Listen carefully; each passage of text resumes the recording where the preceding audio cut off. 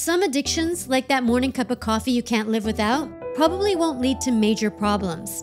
Other addictions can seriously derail the ability to function, becoming difficult to quit despite negative life consequences. Some people still think of it as a moral matter or a simple issue of willpower. But in the US, the scientific consensus is that addiction is in fact a brain disease. There's a lot of controversy over what exactly that means and whether the disease label is helpful. But more detailed studies into brain function are reshaping how we understand and treat addiction. And neurologists believe their work will lead to new targeted treatments, a 21st century way to help those struggling with addiction break out of often life-threatening habits.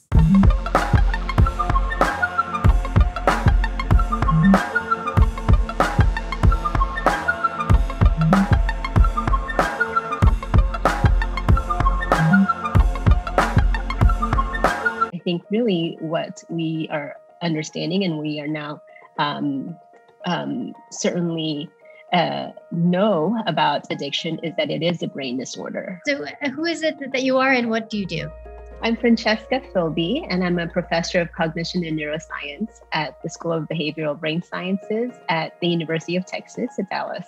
And how is your research shaping not only treatments, but how the culture looks at addiction? Well, I think that it's helped clinicians understand that craving is a phenomenon in the brain, and it's not just an anecdote that people report. It's in our ability to actually examine those behaviors neurally and what those brain regions are that are actually impacted by substances of abuse, and what those mechanisms are that underlie those compulsive behaviors. What kind of tech have you been interfacing with that has helped you better understand the brain and addiction?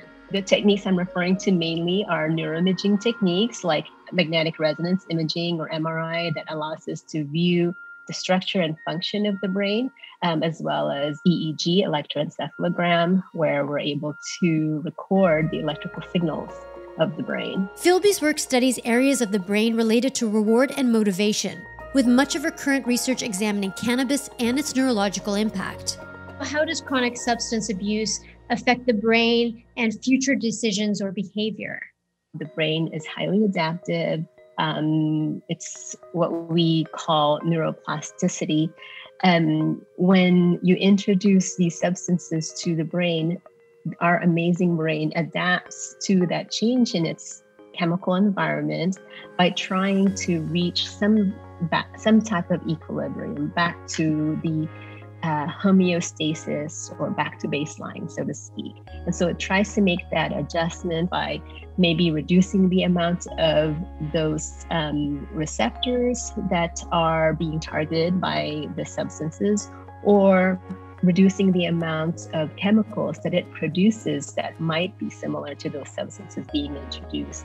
And so with chronic use, those changes become more and more long-lasting, more and more dramatic. But interestingly, what the literature also has found is that those changes go away over time. So if someone stays abstinent for some time, some studies have shown that these changes do normalize or get back to baseline. I mean, that's really hopeful to know that addiction doesn't have to scar you for life and that you can, in fact, heal your brain. Exactly. And that's what excites me the most, is really trying to get to the best way possible to support those individuals. How is it that one individual could have a drink and then never touch a drink again, and then somebody else, once they have that taste, it's something they want to keep returning to? What we are finding is that there are certainly genetic predispositions, genetic risk factors, just like everything else about the way we are. Our brains are also genetically coded to respond to things in one way versus another. And there's just individual variability in that based on our genetic composition. Another reason why you might respond differently than I would also be just age of initiation. There are more vulnerable periods of time when our neural circuitry is still developing. And so any Exposure to substances at certain periods of time, like adolescent neurodevelopment, would leave the brain even more susceptible than if you wait until neurodevelopment is complete. Framing addiction as a brain disorder means that, among other things, health insurance providers must help addicts pay for treatment. But not everyone agrees with the view of addiction as a disease. Some critics debate the underlying data or the nature of brain changes in addicted people. Other researchers claim the neurological view of addiction is too dominant, choking out research into social or economic factors. Carl Hart, a psychologist and neuroscientist at Columbia University, has claimed the framework promotes social injustice and a view of all drug use as pathological even among non-addicts. I thought that studying drugs in the brain, I could figure out how to solve drug addiction by manipulating brain cells. The problem was all of these other psychosocial factors: lack of employment, lack of health care, poor education, all of the same things that have always been the problem.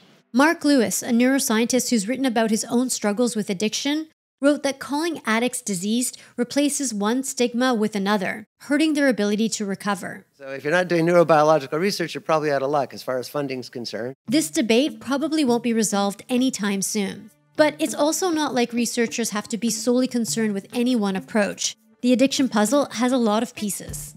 There's tons of research also showing that, of course, environment plays into these things, right? So being in impoverished environments is going to increase your probability of initiating harmful patterns of drug or alcohol use. But certainly there's also a biological basis, and that interacts with the environment. And so no matter what environment you're in, no one is entirely safe from becoming addicted if you take drugs or alcohol. Cody Siciliano is an assistant professor in the Department of Pharmacology at the Vanderbilt Center for Addiction Research.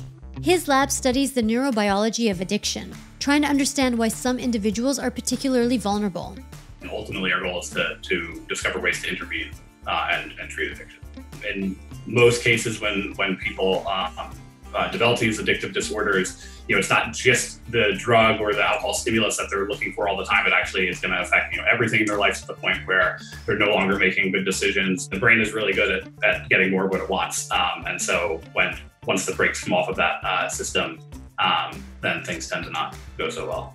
Are there clues in the actual brain itself when you do a scan? We actually just published a paper, I guess 2 years ago now, where we were able to look at neural activity in the prefrontal cortex during the first time subjects drank alcohol. We found a specific circuit in prefrontal cortex. So these are neurons that project into an area in the brainstem called the periaqueductal gray. And we think that basically flexibility within this circuit confers an ability to be flexible and control how much alcohol you're drinking and in what situation. And what did this realization mean to you as a researcher, as a scientist, somebody who's been looking at this for a long time? What did you think of this data? I didn't believe it at first. It just seemed too crazy, but we replicated it and we're able to find it again. As researchers continue to map brain-drug interactions, they hope to develop new strategies for identifying those most at risk. This could be ethically hazardous. Imagine a scenario where this kind of information is used against someone by an insurance provider or law enforcement. But in theory, it could also head off a lot of addiction-related pain and suffering. That's exactly some of the work that we're doing now with collaborators. Is now that we have not just the behavioral and clinical data, but also the neuroimaging data as well as genetic data, we can compile that and create some kind of profile risk score or and some kind of composite marker based on all of these factors that hopefully could be used as a way to quantify someone's risk and be able to intervene much earlier on. There isn't anything yet, although we know what these factors are. So we can try to have preventative measures, but also if we can understand the different subtypes of addiction within each of these disorders, we can really start to deliver personalized medication to people. According to Siciliano, today's treatments may take too much of a one-size-fits-all approach. 12-step programs, drug rehabs, replacement therapy, and other existing options help a lot of people, but they may also not match with the needs of every individual.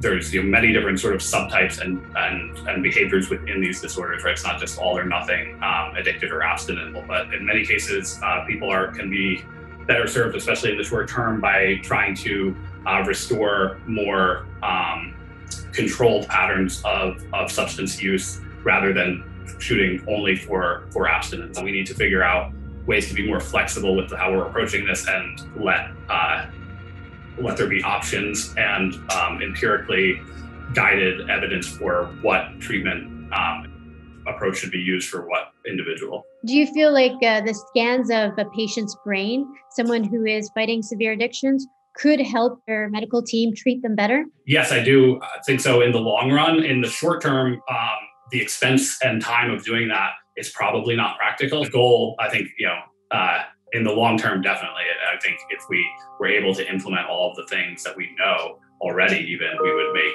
huge advances. We're not at that point yet where we can certainly pinpoint where areas need to be improved. I think we still have a ways to go to be able to look at or use neuroimaging techniques in that way, like you might with an X-ray. But I look forward to that time. I think there's still a lot of resistance to implementing some of these treatments and getting them to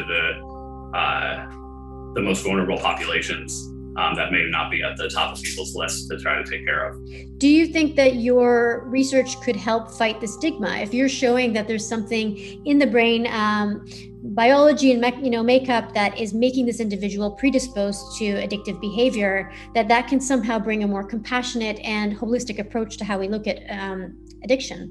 Yeah, absolutely. And I think that's been one of the greatest benefits of the field in general. Every 10 to 20 years, there's an epidemic of some addiction. And these are incredibly costly to society, both in terms of